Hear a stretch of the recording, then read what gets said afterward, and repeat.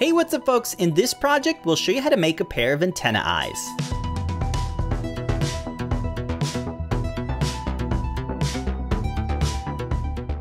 You can build this into your own project and customize it to match your costume.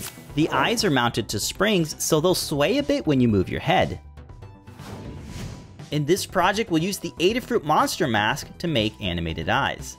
You can separate the two eyes and connect them back together using a cable. Check out the Learn Guide for a quick start on setting up your animated eyes.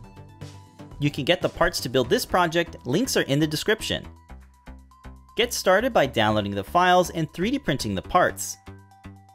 We want to see what you come up with, so come on by the show and tell. All participants get a free vinyl sticker. Come and join the community by checking out the Adafruit Discord server. You can share projects and engage with makers from all over the world.